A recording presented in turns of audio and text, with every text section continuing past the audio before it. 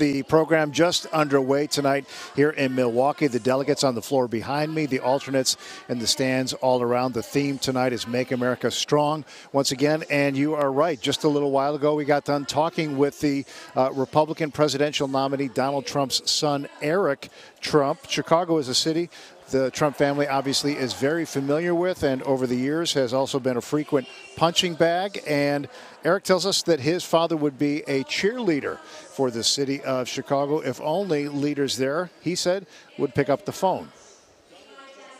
I adore Chicago. It's one of the great cities anywhere in the world, and don't ever let anybody tell you that it's not.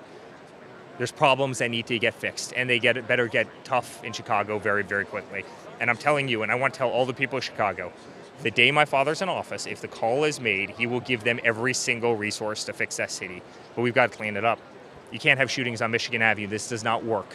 You know, it's horrible. The amount of people that have left the city because of it is horrible. We need to bring that city back alive. Strong words from the son of the Republican presidential candidate.